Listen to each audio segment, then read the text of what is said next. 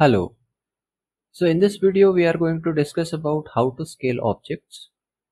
We have already discussed about moving objects. So just like we had seen in moving objects, you can either use the tool or you can use the keyboard shortcuts. Now keyboard shortcuts will give you more flexibility and precise adjustments of the scaling. Using the tool you are just free to do certain scaling. So let us have a look at that particular tool. So to scale our object, first of all select the object, then let's go and select the scale tool.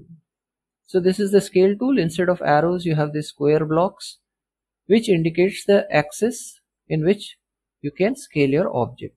So just click and drag, you can scale them in the different axis X, Y and Z. That is simple.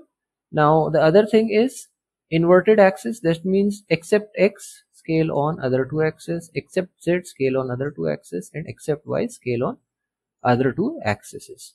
So this way I can use the scale tool to scale my object. Fine. This is a very simple way of scaling objects using the scale tool. Interesting part is using the keyboard concept.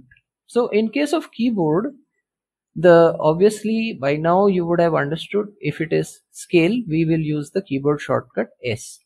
So here first of all we will select our object which we want to scale. Keep in mind scaling camera and light is of no use as such. They have their own settings, so don't bother about them. Objects which are used for modeling, they are scalable, you can say. Okay, so over here, coming back to the point, first of all I will select my object and let me also enable the Z-axis display over here. Okay, so now I have this object over here. Now what I'm going to do is I am going to scale this object on a specific axis. So for that, select the object, press S, and if you don't press any axis key X, Y or Z, the object will scale equally in all the directions or in the same ratio. Fine. You can finalize the operation by clicking the left click, or you could press escape or any other key to cancel the operations. Let me press Ctrl Z now. So this way, this is the first way you could arbitrarily scale your object. The next thing that we can do is scale our object in, say, one of the axes. So let's try it with X, Y and Z. So I'll say scale on X, and now I can scale my object on X axis. So I've scaled it. I'm happy. I'll leave it on that side. Next scale that I can do is scale on Y axis. Now here I will scale on Y axis. I will move my mouse. I can scale on Y axis. And finally I can try scaling it on Z axis. And here I can click, drag and scale on Z axis. So these are the three ways I could have scaled it. The other is, as you remember, inverted scaling. That means except for X, Y or Z, we want to scale in other two axes. So here it will be the same way. Select the object, press S and shift of X. So now barring X, we will scale in both the other axes. Similarly, you can say scale on shift of Y.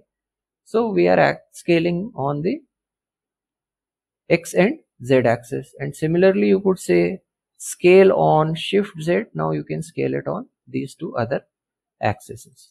Okay.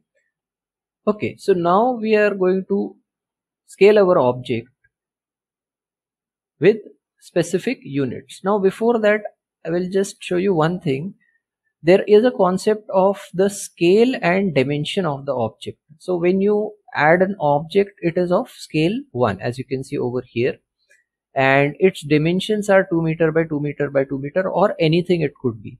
So they have a relation which we will discuss about later, what is the concept of scale and all. But whenever we are scaling the object is scaled in terms of, when you say scale it twice, so the object will be twice of its size, or it will scale 2 times on that particular axis. So here dimensions of this object are 2 meter by 2 meter by 2 meter. Let me show you from front side. So this one box is 1 unit, that is 1 meter, 1 square meter, because we are in the front view.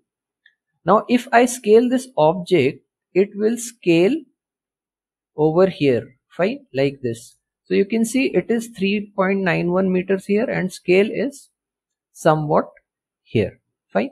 So when it is twice the size, obviously, you know, if we scale it 2 times the size, then this will be 4 by 4 meter.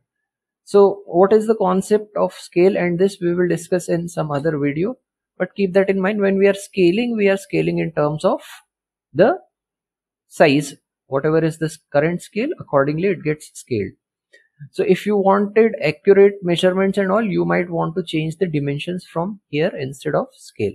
Anyways, now let us see what happens when I scale it on z-axis, or let us say we will simply scale the object, and now I want to scale it twice. So if I press 2, you will notice the scale is twice, or the object is twice the size. Scale it says 2 and size is increased accordingly, fine.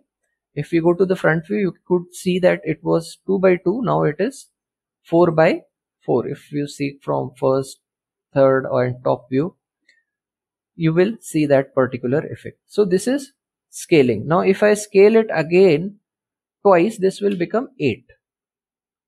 Okay, it was 2 times, now it is 4 times scaled, fine, but the size is now 8 meters.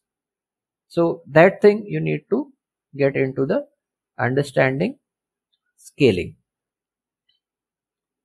Okay, so let us say I want to scale my object on z axis. I will select the object, I will press S, Z, and I will say 2. So now my object is scaled twice the size, you can see, on the z axis. So it was 2 by 2 and now it is scale is 4.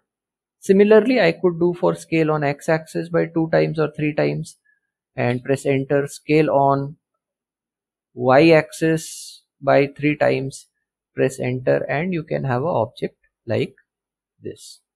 Okay, so this way you can scale your object as per your requirements. Now there is one other interesting thing, is that you can give a point value. That means you cannot scale it in negative values. Like if I say scale by -2, it doesn't work, fine. So let's go to the front view, and you can see our object right now is of size 4. Let us just get the scale to 1 everywhere, so that it will be easier for understanding what I'm going to explain you next. Now this is in the scale of 1 by 1, or I would even change the dimensions to 1 meter by 1 meter by 1 meter. Okay, so let us say this is my object, fine. Now this is broken up into 1, 2, 3, 4, 5, 6, 7, 8, 9, 10 parts.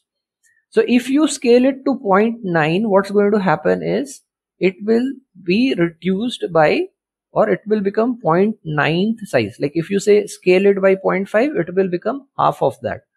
If you scale it by 0.9, it will be reduced slightly, or it will be 90% of the size of the original object. That is the concept. So let's say scale by 0.9. Now you can see the object is reduced by 0.9. For clarity, let me put this guy over here, fine. Now if I say scale on no axis, but I'll scale it completely, scale by 0.5. So you will notice that if we grab this on z axis and I place it say here, fine, you will see 1, 2, 3, 4, 5. Now it is reduced to half of the size, fine. The scales here could be different because I had already made it 0.5, but what I want to explain is when you scale something in the point values, so you could reduce them effectively like this.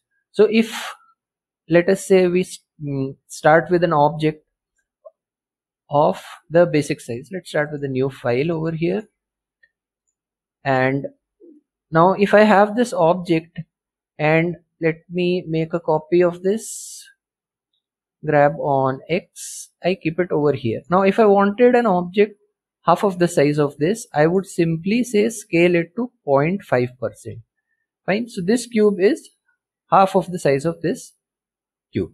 So I have scaled it down. So you could scale the original object also.